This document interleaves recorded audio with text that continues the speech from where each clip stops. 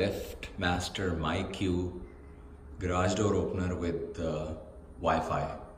The problem I was facing was that I had changed my router, and because of that the security settings were changed, and after that I followed all the instructions in the LiftMaster app, but it would not connect.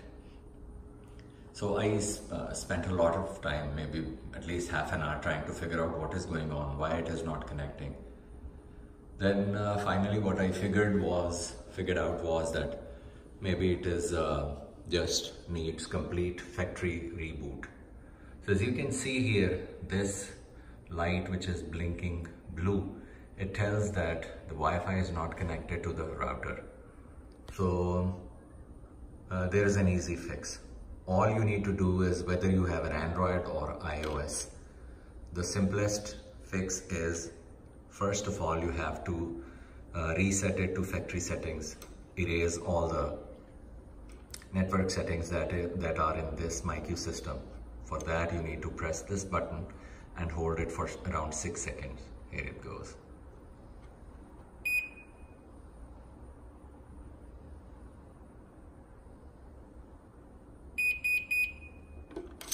It's done. As you can see now, there is no more light.